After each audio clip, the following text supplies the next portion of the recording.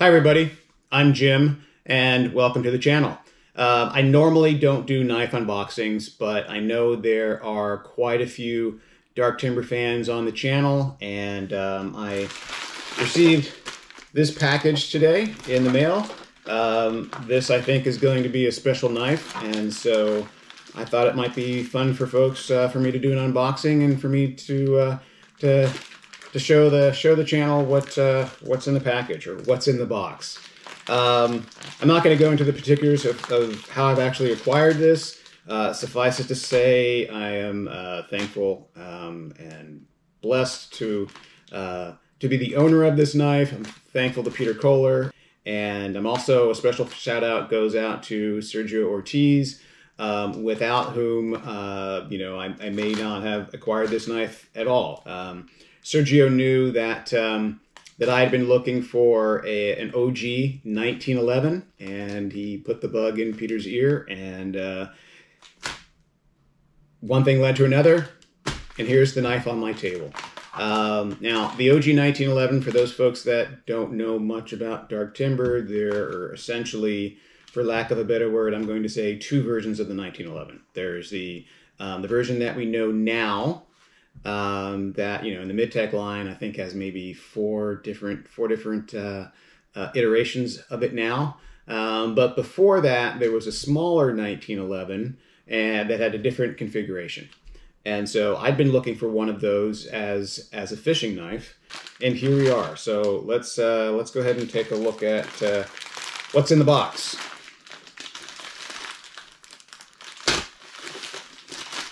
Of course, I've got my Dark Timber 1911 Commander. This is my EDC. This is on my hip every day of the week.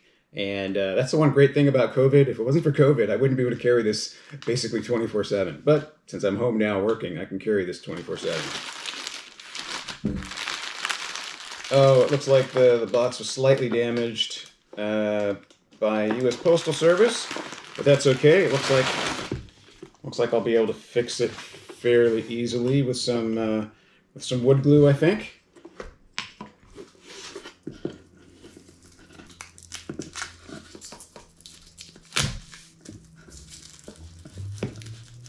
And it looks like it's time for me to sharpen my knife. So how cool is this? A lot of the knives that Peter's been shipping out lately have come in these boxes. So these are kind of cool, and I presume that they're homemade. And it's got a little inscription on it, which is great.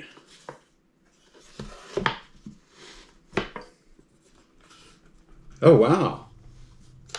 And inside we've got a little leather wrapper and Dark Timber sticker. This will go with my other Dark Timber stickers. Okay, so just the knife in the box. This is cool. This is really nice touch. In fact, maybe I can even use this. Nah, it's probably too thin. That's what I'm trying to think. Well, maybe I could use it in the sheath. So I have a to-do project of mine is to make a sheath for my last Dark Timber knife, and I guess I'll be making a sheath for this knife. So that's going to be a project that hopefully I get done before the next blade show. I've got a lot of projects around the house, but before I get to that, I've got to clean up my my rod shop. So first thing that's going to happen when I clean up my rod shop is I'm going to be making leather sheaths and bamboo fly rods.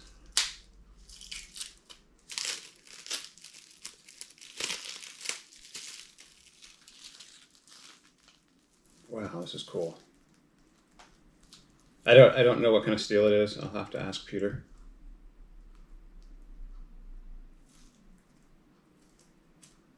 Oh, it's sharp too. Gonna have to take it out and ferro rod. Aha, I do have a ferro rod here.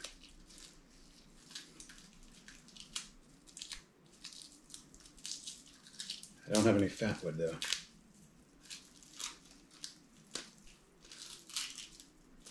And I promised my wife no more fires no more spark testing in the kitchen.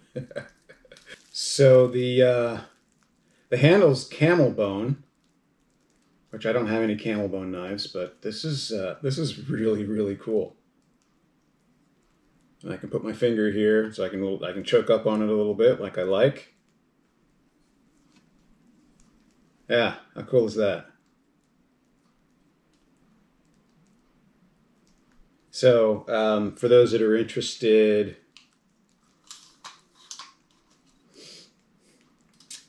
it's a 4 3/4 inch blade from the as measured from the front of the scales here, and cutting edge about 4 1/4 inches.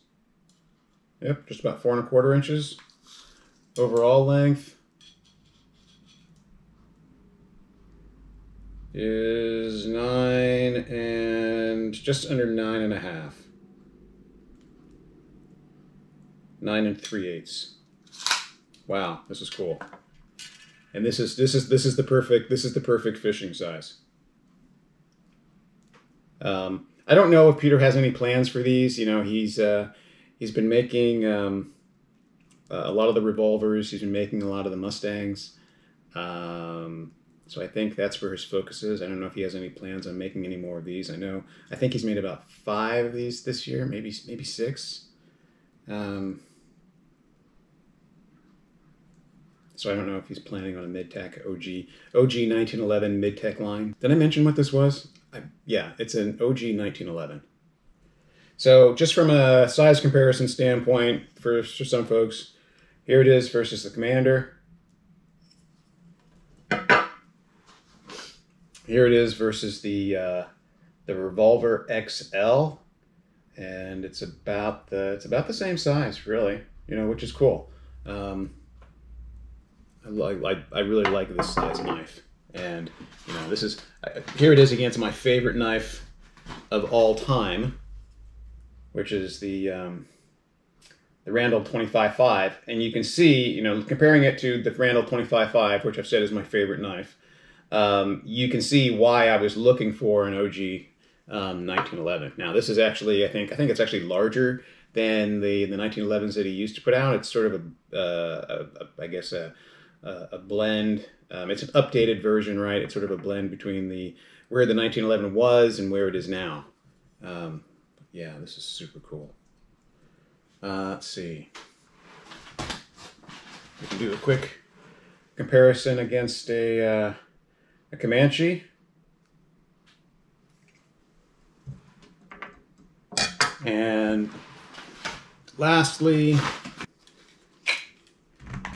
let's do a quick comparison against the Bushy. So it's just a tad larger than the Bushy, which in my opinion makes it the perfect size. And I'm not going to take it out and spark test it. However, since I happen to have a ferro rod on my sheath, let's see what happens here. Oh yeah, there we go. Very cool. Yeah, how cool is that? Thank you again, Peter, very much for this knife. Sergio, as always, you know, thanks for being my friend. And for those of you who are watching, I hope you enjoyed this quick unboxing. You'll see more of this once I get a sheath made for this. I will be carrying this knife quite a lot. Yeah, this is really cool. Thanks for watching. And for those inquiring minds that might want to know, yes, it fits in my 25.5 sheath, but it's not a locking fit. So I am going to have to make myself a sheath, because I was carrying my revolver in this, and the revolver actually fell out one time. So I said, never again, not doing that anymore. So I need to make a proper sheath for it. Thanks for watching.